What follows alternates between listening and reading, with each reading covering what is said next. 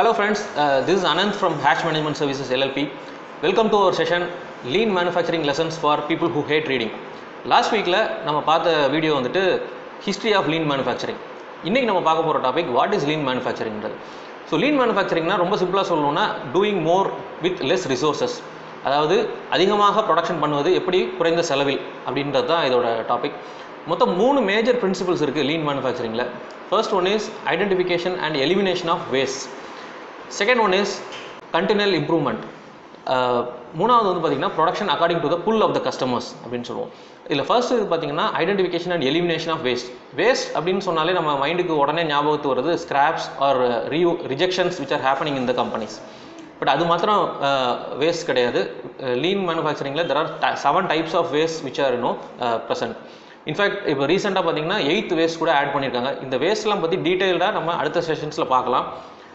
Next point is continual improvement. அதாவது தொடர்ந்து முன்னேற்றம் அப்படின்னு தொடர் முன்னேற்றம்னு சொல்லுவாங்க. அதாவது இது எல்லாமே வந்துட்டு நம்ம ஒரு நாள் பண்ணுறது இல்லை. ஏதோ ஒரு கஸ்டமர் ஆடிட் வராங்க, அன்றைக்கி ஒரு நாள் நம்ம வந்துட்டு நிறைய விஷயங்கள் பண்ணுறோம் கம்பெனியில், அது மாதிரி இல்லாமல் இது வந்து ஒரு தொடர்ந்து நம்ம பண்ண வேண்டியிருக்கு. இது வந்து ஒரு culture. Lean should become a culture of the company. And third point is producing according to the pull of the customer. அதாவது கஸ்டமரின் தேவைக்கேற்ற மாதிரி நம்ம ப்ரொடக்ஷன் பண்ணுறது.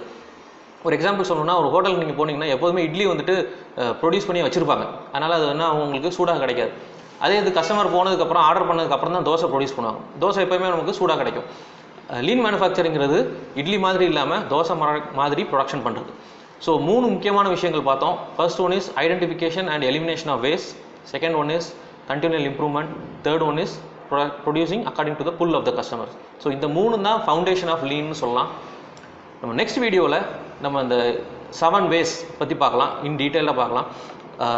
அதுக்கு முன்னாடி இந்த வாரத்தோட கேள்வி, ஜேம்ஸ் ஒமேக் அப்படின்றவர் தான் இந்த லீன் மேனுஃபேக்சரிங்கிற வார்த்தையை ரொம்ப பிரபலப்படுத்தினார்.